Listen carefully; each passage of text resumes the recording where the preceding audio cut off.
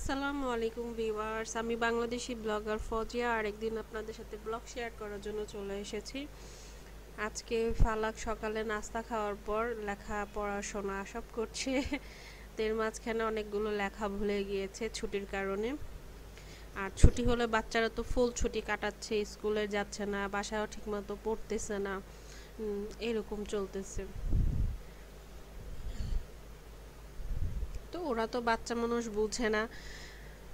তো যাই হোক, আপনারা কে কেমন আছেন আমাদেরকে কমেন্ট করে জানাতে পারেন। আজকের ব্লগটা ভালো লাগলে অবশ্যই লাইক করবেন, শেয়ার করবেন এবং কমেন্ট করে জানাবেন। আর অবশ্যই আমার চ্যানেলটাকে সাবস্ক্রাইব করে আমার সাথে থাকবেন। আর নিত্য নতুন ভিডিও পাওয়ার জন্য বেল আইকনটা অবশ্যই দিবেন, তাহলে কি হবে যে ভিডিওটা আমি আপলোড করব সবার আগে পৌঁছে যাবে আপনার কাছে। তো ফালাকের এখানে লেখাপড়া হোক, আমি বাকি কাজগুলো সেরে নিব। সকালবেলা যেহেতু ঘরটা গুছিয়ে নিব, পুরা ঘর এলোমেলো হয়ে রয়েছে। তো রান্না বান্না কি করব সেটা আগে বের করে নিই। আজকে রান্না করব চিংড়ি মাছের বড়া। তো খুবই ছোট ছোট চিংড়ি মাছ নিয়ে আসছিল, তো আমি সেটা প্যাকেট করে রেখে দিয়েছিলাম, সেদিন বাছতে পারি নাই। তো আজকে ভাবলাম যে বেছে নিব, ময়লা কি কি আছে সেটা দেখে নিব। তা আমি যেতটুকু বড়া বানাবো একটু বেশি করে আলাদা করে রেখেছিলাম, আর যেটা শাক দিয়ে বা তরকারি দিয়ে রান্না করব সেটা ছোট ছোট করে প্যাকেট করে রেখেছিলাম। তো ভাবলাম যে বড়াটা যেহেতু বানাচ্ছি একটু বেশি করেই বানাই, তো আমি আর একটা ছোট প্যাকেট খুঁজতেছি। তো দুইটা পোটলা বের করব, বেছে নিব, পরিষ্কার করে নিব, আর আপনাদের সাথে অবশ্যই শেয়ার করব। আর সেই রেসিপিটা মানে খুব সহজভাবে আমি শেয়ার করব। আমাদের ঘরে যা যা থাকে যাবতীয় সেটা দিয়ে আর কি একটা বড়া তৈরি করব, আর খেতে কিন্তু বেশ মজা লাগবে। তো চিংড়ি মাছ কিন্তু দেখতে এমনি কিন্তু পরিষ্কার, কিন্তু এটা হচ্ছে আপনার দেশি চিংড়ি না, সমুদ্র চিংড়ি যেটাকে বলা হয় সেটাই আর কি। কারণ একটা ছোট ছোট মাছ আছে, তো সেই মাছটা দেখতে ভালো লাগছে না, তো আমি সেটা রাখবো না, সেটা বের করে নিব। তো আর ছোট ছোট কাঁকড়া, অনেকগুলো কাঁকড়া বের হচ্ছে, তো সেজন্য আর কি আমি এটা ভালো করে অনেক সময় নিয়ে আমি পুরো মাছটা বেছেছি। তার কাঁকড়াটা দেখানো হলো না, এত সময় তো আমি প্রায় 1 থেকে 1.5 ঘন্টার মতো আমি এই চিংড়িগুলো বেছেছি আর ফালাককে লিখিয়েছি। তো সাথে ভাত বসিয়ে দিয়েছি, আর এখানে আমি মাছ ভুনা করব। বড় সুরমাই মাছটা আছে সেটা ভুনা করব। তো সুরমাই মাছটা আমার খেতে মন চাচ্ছে না, তা আমার মন চাচ্ছে আসলে মিষ্টি কুমড়ার ডিম দিয়ে যে তরকারি রান্না করা হয় সেটা খেতে ইচ্ছে করছে। আর চিংড়ি দিয়েও কিন্তু মিষ্টি কুমড়াটা রান্না করা যায়, কিন্তু আমার কাছে সেটা ইচ্ছে করছে না, আমাকে মিষ্টি কুমড়া দিয়ে ডিম ভাজা তরকারি যেটা আছে সেটা খেতে ইচ্ছে করছে। তো আমার জন্য বিশেষ করে আমি রান্না করব এই মিষ্টি কুমড়া দিয়ে ডিম। আর চিংড়ি মাছের বড়াটা বিশেষ করে রেডি করে রাখবো, এখন ফালাককে একটু ভেজে দিব দুপুরবেলার জন্য, আর রেখে দিব ডিপ ফ্রিজে করে। যখন প্রয়োজন হবে আমি বের করব, তার কতক্ষণ আগে বের করে নর্মাল হলে ভেজে নিব তেলে, সেভাবেই আর কি প্রসেস করে রেডি করে রেখে দিব। তাহলে হয় কি কাজটা সহজ হয়ে যায়। তা আমি এখানে কিন্তু ছুরি দিয়ে মিষ্টি কুমড়া কাটতেছি, আমি সব কাজই ছুরি দিয়ে মোটামুটি করে থাকি। আমি বটি দিয়ে কাজ করতে পারি না খুব একটা, খুবই অল্প প্রয়োজনীয় জিনিস যেরকম মুরগি বা মাছ কাটতে হলে তখন বটিটা ইউজ করি, নাহলে আদার্স সব কাজের জন্য ছুরিটা কাজ করা হয়। এবং যে পেঁয়াজটাও কাটি ছুরি দিয়েই কাটি আর কি।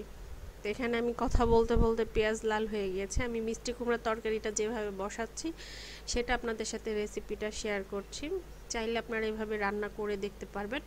আর মিষ্টি কুমড়ার তরকারি তো বেশি মশলা দিব না, সব কিছু আমি হালকা হালকা হাফ চামচ করে দিচ্ছি। আর এই মিষ্টি কুমড়ার স্বাদটা একেবারে আলুর মতো লাগলো, আমি বুঝি নাই, সবসময় মিষ্টি কুমড়া তো আমরা খেয়ে থাকি অন্য রকমের, কেমন একটা ছাড়া ছাড়া ভাব থাকে, কিন্তু এটা যখন খেয়েছি মনে হচ্ছে পুরো একটা আলু খাচ্ছি এরকম। জানি না কেমন, এই ফার্স্ট আর কি এভাবে স্বাদ লাগলো।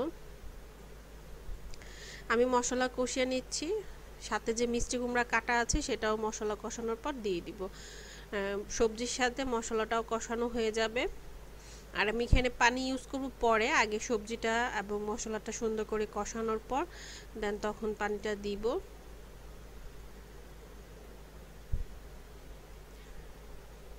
মশলাটা যত ভালো করে কষানো হবে ততই মশলা এবং তরকারির ঘ্রাণটা খুব ভালো আসবে। আপনারা যে কোনো জিনিসটা রান্না করেন না কেন মশলাটা খুব ভালো করে কষিয়ে নিতে হবে। পানি অল্প অল্প পানি দিয়ে লাগলে কষিয়ে নেবেন।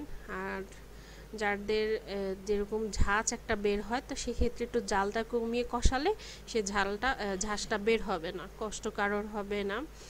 অনেক মানুষ আছে একেবারে জাল বাড়িয়ে রান্না বান্না করে 10টা মানুষের কষ্ট হয়, তা করা ঠিক না। তা আমার এখানে আমি ধুয়ে ওয়াশ করে মিষ্টি কুমড়া রেখেছিলাম, সেগুলো দিয়ে দিলাম। আর অনেক দিন পর পর ব্লগ দিচ্ছি, আসলে মনটা অনেক খারাপ। আমাদের বাংলাদেশে করোনা ভাইরাস তো আসছেই, শুধু বাংলাদেশে না পুরো পৃথিবীতে করোনা ভাইরাস ছড়ানোর কারণে পরিবেশ সব কিছুই কম বেশ নষ্ট আছে। যাই হোক, আমরা নামাজ পড়ে দোয়া করব যেরকম এই ভাইরাস থেকে আমরা দূরে থাকি। আর আমি এখানে চিংড়িটা খুব সুন্দর করে পরিষ্কার করে সুন্দর করে ধুয়ে ঝুড়িতে ঝরায় রেখেছিলাম অনেকক্ষণ আগে, কারণ পানিগুলি যদি থাকে তাহলে স্বাদ আসবে না, সেজন্য আমি দেখিয়ে দিচ্ছি আর কি এরকম ঝরঝরা হয়ে রয়েছে। এখানে আমার ঘরে যা যা মশলা আছে, যেরকম গরম মশলার গুঁড়া, ধনে গুঁড়া, হলুদ গুঁড়া, মরিচের গুঁড়া, চিংড়ির আন্দাজ করে ততটুকু আপনাকে দিতে হবে। তা আমার এখানে প্রায় 1 কেজির মতো তো কাছাকাছি চলেই আসছে। তো আমি আমার চোখের আন্দাজের মতো আমি মশলা দিই, আমি কোনো পরিমাপে দিই না যে আমাকে 1 কেজিতে 1 চামচ দিতে হবে, এরকম না। আমি 2 চামচ কিন্তু জিরা গুঁড়া দিয়েছি, কারণ চিংড়ি মাছের একটা ফ্লেভার থাকবে, মাছের একটা ফ্লেভার থাকবে, সেটা যেরকম না আসে। আর ঝালটা খেতে হলে আপনাদের ইচ্ছে মতো ঝালটা দিবেন। আমি এখানে 1 চামচ ইউজ করেছি, সাথে কাঁচামরিচটা ইউজ করা যায়, বাট আমি করি নাই, ফালাক ঝাল খেতে পারবে না আবার, সেজন্য আমি সব গুঁড়া মশলা একসাথে দিয়ে দিচ্ছি। এবং সাথে ফালাককে বলেছিলাম ভিনেগার নিয়ে আসো, হোয়াইট ভিনেগার, সেটা দিব। কাবাব, তারপর এগুলো খাবারের টাইপের মধ্যে বা গ্রিল এগুলোর মধ্যে যদি এই ভিনেগারটা ইউজ করা হয় স্বাদটা কিন্তু একেবারে ডিফারেন্ট আসে। তো এটাও কিন্তু একটা কাবাবের মতোই স্বাদ আসবে এই বড়াটা। তো এটা আমি এখানে প্রায় 1 টেবিল চামচের মতো ভিনেগার দিয়েছি, সাথে কিন্তু লেবুর রসও দিব, যে মাছের কোনো যদি আঁশটা গন্ধ থাকে সেগুলো দূর করবে এবং স্বাদ আনবে। আর আসলেও ফালাক খেয়ে অসাধারণ বলেছে আম্মু, অনেক মজা হয়েছে, ওর কাছে অনেক ভালো লাগছে। তা আমি এখানে পেঁয়াজটা দিয়ে নিচ্ছি আন্দাজ করে, একটু কষলে কষলে দিতে হবে। যেরকম পেঁয়াজগুলো তো আমি দেখা যায় ছুরি দিয়ে কেটেছি, মিহিন করে, যত মিহিন করে কাটা যায় ততই ভালো। তো ভাবলাম যে আর কয়টা পেঁয়াজ দিই, অনেক চিংড়ি হিসেবে পেঁয়াজটা কম হয়ে যাচ্ছে, সেজন্য আর কি।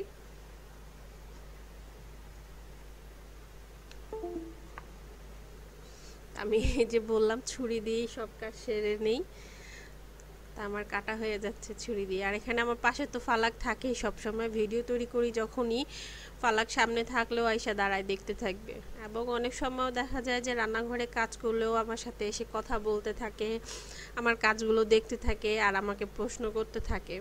তো অনেক সময় বলবো তুমি এখানে দাঁড়িয়েছো, চুপ করে দেখো, কাজের সময় বিরক্তি করো না। অনেক সময় দেখা হয়, বলতে হয়, আবার অনেক সময় ওর সাথে কথাবার্তা বলতে বলতে কাজ করে ফেলি। তো এখানে কিন্তু আমি আস্তা চিংড়ি ইউজ করেছি, কিন্তু আমি যখনই আস্তা চিংড়িটা মাছের সাথে পেঁয়াজটা পুরো মশলাটা মাখাবো তখন কিন্তু আমার হাতে কাটা লেগে যাওয়ার সম্ভাবনা থাকবে। তো এখানে আমি আরেকটা জিনিস ভেবে রেখেছি, আমি পাতাপোটা দিয়ে হালকা বেটে নিতে পারেন আপনারা, বা আপনাদের ব্লেন্ডার থাকলে হালকা করে ব্লেন্ড করে নেবেন। একেবারে মিহিন যে বাটা করতে হবে তা না, হালকা আদা বাটা বেটে নিতে হবে। তা আমি কিন্তু দুটাই ইউজ করিনি, কোনোটাই ইউজ করি নাই, না ব্লেন্ড ইউজ করেছি ব্লেন্ডার নাকি পাতাপোতা, কোনোটা না। এই যে আমার বলতে বলতে কিন্তু হাতে লেগে গিয়েছে, হালকাভাবে আমি কিন্তু করছি, তারপরও কাটাটা এসে হাতে লেগে গেছে। তা আমি এখানে হালকাভাবে করে তারপর আমি এখানে গ্লাসের সাহায্যে এগুলো যে চিংড়িটাকে আছে একটু ভর্তা করে নিব, না হলে দেখা যায় সব কিছু ছাড়া ছাড়া থাকবে। তো যখন আমরা যে কাবাবের শেপটা দিব বা পেঁয়াজুর শেপটা দিব সেটা আসতে চাইবে না। তা আমি স্টিলের গ্লাসের সাহায্যে যে আমরা আলু ভর্তা যেভাবে করি সেভাবে করে নিচ্ছি। কিছু পেঁয়াজগুলো মোটা মোটা রয়েছে সেগুলো একটু থেতলে নিচ্ছি, থেতলে নেওয়ার কারণে খুব সুন্দর, আপনার হাতেও কাটাগুলো বিঁধবে না, ব্যথাও পাবেন না, কাজগুলো সহজ হয়ে যাবে।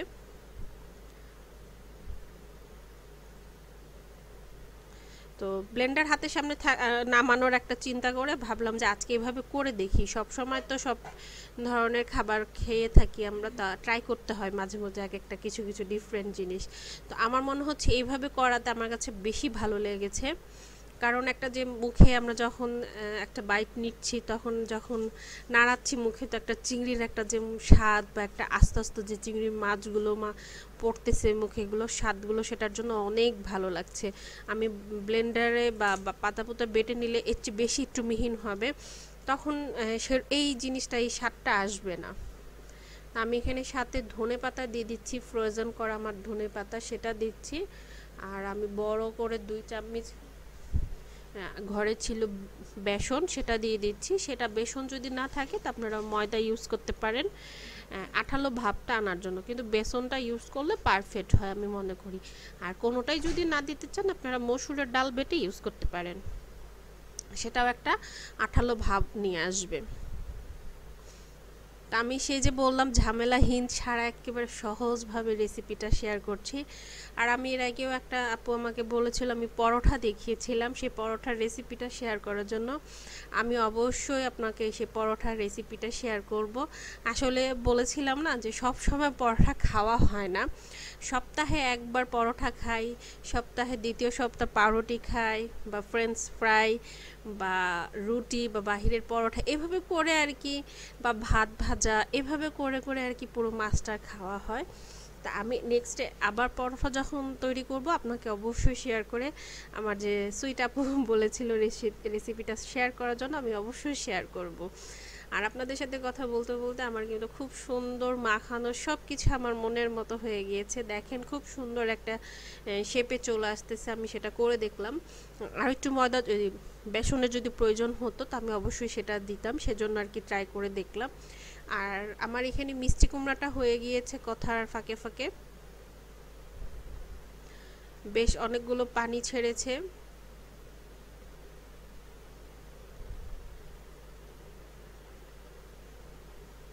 আমি মিষ্টি কুমড়ার মধ্যে আরও কিছু পানি এবং ডিম একসাথে দিয়ে, মিষ্টি কুমড়া যদি গলে যায় আর কি সেক্ষেত্রে দিয়ে দিব। তো আমি 2টা ডিম ভেজেছি, কারণ আমি আর ফালাক খাবো, ফালাকে পাপা তো মাছ খাবে সেজন্য। আর এই ডিমটা যখন রান্না হয় ফুলে, একটা ডিম কিন্তু ভেজে দিয়েছি, ফুলে দ্বিগুণ হয়ে যাবে। তো পিস করে নেওয়াটাই ভালো, এখানে 2টা ডিম 4 পিস করে দিলেই ভালো হতো, আমরা 3জন মানুষ সুন্দর অনায়াসে হয়ে যেত। তো ফালাকে পাপা কিন্তু খুব নিজেও এই তরকারিটা, মানে ওই যে মিষ্টি কুমড়ার একটা মিষ্টি মিষ্টি ভাব তো খুব একটা পছন্দ করে না, তারপরও খেয়েছে। আর আমার মেয়ে আর আমি, আমরা সেই মাছটাকে ধরি নাই, কারণ আমাদের মাছ খেতে ইচ্ছে করছিল না। আমার মেয়ে আর আমি এই মিষ্টি কুমড়ার তরকারি এবং চিংড়ি মাছের যে বড়াটা খেয়ে খুবই ভালো লেগেছে, সেটা দিয়েই ভাত খেয়েছি। আমার মনে হয় চিংড়ি মাছের ভাজাটা, যে বড়াগুলো গরম গরম, আর 1 প্লেট ভাত আমি মনে করব আর কিছু লাগবে না, খেয়ে মানুষ সেভাবেই উঠে যাবে, এত স্বাদ হয়েছে। আমি যে রান্না করেছি আমার প্রশংসা করছে তা না, আমার মেয়ে এবং আমার হাজব্যান্ড ওরা প্রশংসা করেছে যে অনেক মজা হয়েছে। এবং কি এই ভিডিওটা আমি আরও 2 দিন আগে তৈরি করেছি, আজকে ভয়েস দিচ্ছি। এবং আজকেও সৈকত বলছিল যে তুমি চিংড়ি মাছের বড়া তৈরি করেছো, সেটা আরেকবার ভেজে খাওয়ায়ও। তা আমি বলছি ঠিক আছে, বের করে রাখবো, ভেজে দিব, তা আজকে তোর দরকার নেই, কালকে হয়তো বা করে দিব না। তা আমি এখানে কিন্তু জালটা বেশি দিয়ে ভাজবেন না, কারণ দেখা যাবে কি উপরের যে চিংড়ি মাছটার লেয়ারটা রয়েছে সেগুলো রান্না হয়ে যাবে, ভিতরেরটা কাঁচা থেকে যাবে, তো সেটা কিন্তু মাছ তো খেতে কিন্তু আনইজি লাগবে। তা আমি এখানে কিন্তু জালটা বেশিও না আবার বেশি কমও না, মিডিয়াম সাইজের রেখে আস্তে আস্তে করে 2 পাশে লাল করে ভেজে নিয়েছি। আসলে চুলার মধ্যে দিয়ে আমি বাকি কাজ সারতে থেকেছি, রান্নাঘর পরিষ্কার করতে শেষ করেছি, অততে আমার ভাজা হয়ে গিয়েছে। বেলা বাজে 2টার মতো বা 2:30টার মতো, আমি খেয়াল বলতে পারছি না এখন, হয়তো বা দুপুর বেলায়। ফালাক বলছিল আম্মু আমাকে ক্ষুধা পেয়েছে, তা আমি বললাম মা হয়ে গেছে, তো আমি তোমাকে দিচ্ছি, চিংড়ি বড়াটা ভেজে দিচ্ছি। তো এখানে এই যে আমাদের আজকের দুপুরের আয়োজন। এখানে ফালাক বলছে আসসালামু আলাইকুম। ও সালামটা অবশ্যই নিবেন। আমি এখানে আলাদা ভয়েস দিচ্ছি দেখে আর সেই ভয়েসটা রাখা হয় নাই। ওকে আমি বলেছি মা তুমি, ওর ক্ষুধা প্রচণ্ড পেয়েছিল আমার মেয়ে, এখন আম্মুর সাথেই ও খাবে। তা আমি আমার হাতে আরেকটু কাজ ছিল, রান্নাঘরের একবারে কাজ শেষ করে ভেবেছিলাম খেতে বসি। তো তারপরও বললাম যে তুমি খাও, আমি পানি নিয়ে আসতেছি, চিংড়ি বড়া বা যেটা দিয়ে তোমাকে খেতে ইচ্ছে করছে সেটা খাও। তো এইখানেও আপনাদের সাথে কথাই বলতেছে।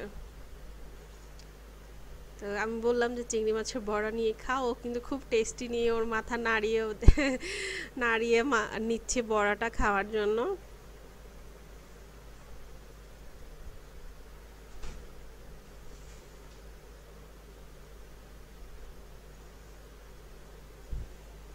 আসলে রান্না বান্না করে উঠেছি, আমাদের এই ডাইনিংয়ে ফ্যান লাগানো নাই, তো প্রচণ্ড গরম লাগছিল।